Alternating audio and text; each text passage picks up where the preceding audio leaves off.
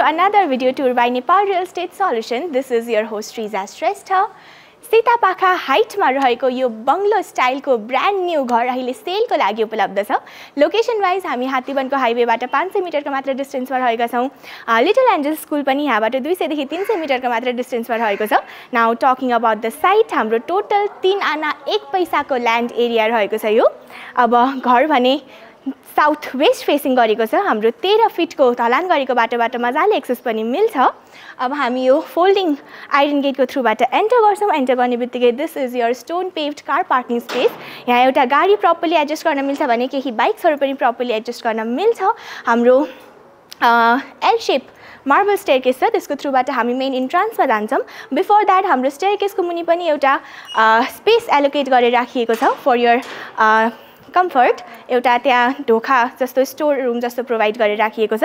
अनि त्यसको मुनि चाहिँ एउटा अन्डरग्राउन्ड वाटर ट्याङ्कीको पनि फेसिलिटी रहेको छ. So this was all about the exterior of the house. Now let's get into the interior of this house. So हामी त्यो स्टेयरकेसबाट माथि चढेपछि हाम्रो main double panel wooden डोरको इन्ट्रान्सबाट enter गर्छौं. एन्टर गर्ने बित्तिकै this is your grand living room of this house. अब एकदम open spacious area रहेको छ लिभिङ रुमको. हाम्रो प्रपरली पार्केटिङ गरिएको छ. यो पोर्सनमा फ्लोर टु सिलिङ हाइटको विन्डोको एक्सेस रहेको छ. प्रपरली डे लाइट एन्टर हुन्छ. साउथ वेस्ट फेसिङ हो, सो प्रपरली सनलाइट स्ट्राइक हुन्छ यो घरभित्र. अब हाम्रो स्टेयरकेस यो मार्बल स्टेयरकेस छ. स्टेयरकेसको मुनि एकदमै धेरै क्याबिनेट्सहरु, स्पेसियस क्याबिनेट्सहरु प्रोवाइड गरिएको छ फर योर स्टोरेज. अब यहाँ शू र्याकको हिसाबले पनि युज गर्न सक्नुहुन्छ. कुनै क्याबिनेट्सलाई भने कुनै क्याबिनेट्सहरुलाई अरु सामानहरु स्टोर गर्न युज गर्न सक्नुहुन्छ. अब हाम्रो यो ग्राउन्ड फ्लोरमा हल्का स्प्लिट लेभलको हाम्रो इन्टेरियर छ.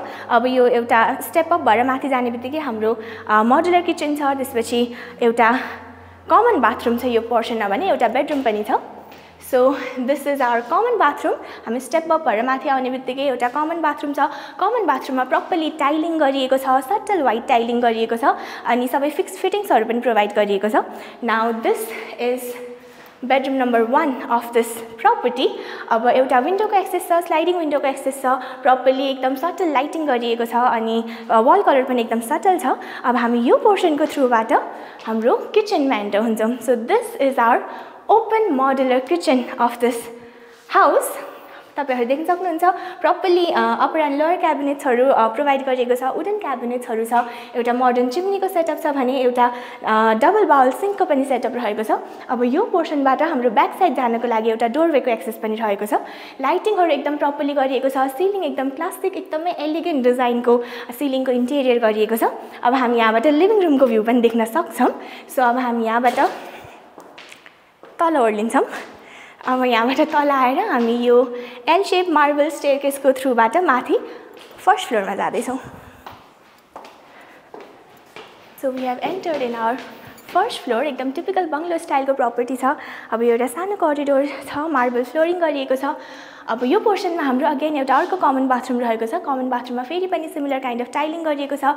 एउटा सानो विन्डोको एक्सेस पनि छ. शावर अनि बेसिन, कमोड, सिङ्क सबैको सेटअप प्रपरली प्रोवाइड गरिएको छ. अब यो पोर्सनमा हाम्रो अर्को एउटा बेडरुम छ. So this is bedroom number 2.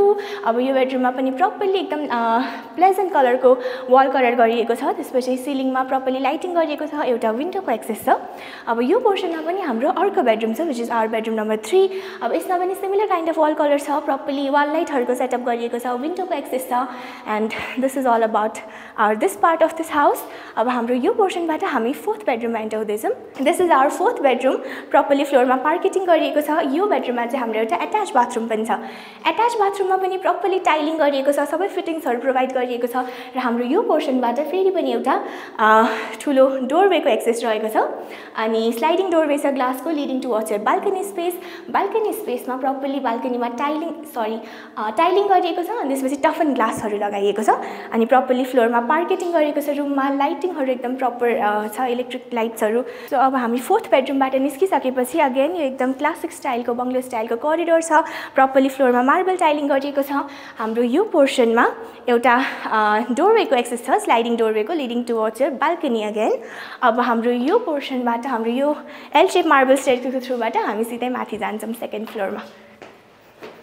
So enter गर्ने बित्तिकै यही पोर्सनमा हाम्रो कमन बाथरुम छ एकदम spacious enough wide common bathroom छ हाम्रो प्रपरली टाइलिङ गरिएको छ वाइट अफ वाइट शेडको टाइलिङ गरिएको छ एकदम सटल अनि एउटा विन्डोको एक्सेस पनि छ लाइटिङको लागि अनि शावर स्पेस छुट्याइएको छ कर्टेनले प्रपरली कमोड बेसिन सिङ्क सबैको सेटअप छ अब यो हाम्रो पोर्सनमा अर्को बेडरुम छ so this is our 5th bedroom of this entire property एकदमै सटल वाल कलर गरिएको छ अब यो पोर्सनमा हाम्रो एउटा विन्डोको पनि एक्सेस रहेको छ लाइटिङहरु एकदम प्रपरली गरिएको छ प्रपरली डे लाइट एन्टर भएको छ यो रुममा चाहिँ एकदम उज्यालो स्पेस छ स्पेसियस इनफ सो अब हामी यहाँबाट बाहिर निस्किन्छौँ हाम्रो यो पोर्सनमा अर्को बेडरुम छ another bedroom of this house which is bedroom number 6 अब यो पोर्सनमा यो बेडरुममा पनि प्रपरली हाम्रो विन्डोको एक्सेस छ सो प्रपरली हाम्रो डे लाइट एन्टर भइरहेको छ फ्लोरमा पार्केटिङ गरिएको छ सिलिङमा एकदम सटल एलिगेन्ट लाइटिङ गरिएको छ त्यसपछि एकदमै ग्रीनिश